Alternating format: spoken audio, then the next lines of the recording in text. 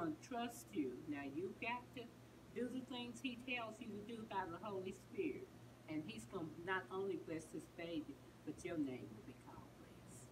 Okay. Father God of grace and mercy, Lord, how wonderful you are, Lord God.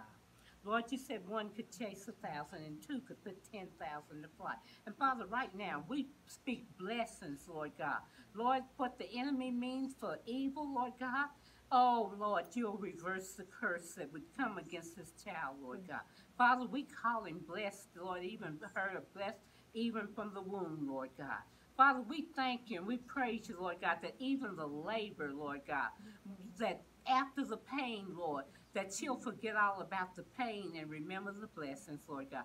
Bless this mother, Lord God. Lord, to help her to train up this child in the way that she should go, Lord God. And when she's old, Lord, oh, she may stumble. She may even fall sometime, Lord, but she will not stray far from this word, Lord God. Father, we bless you. We magnify you. We glorify you. Be with her, Lord God. Be with her helpmeet, Lord God. Do a mighty work. And Father, we'll not fail to give you all the honor, all the glory, and all the praise. In Jesus' name.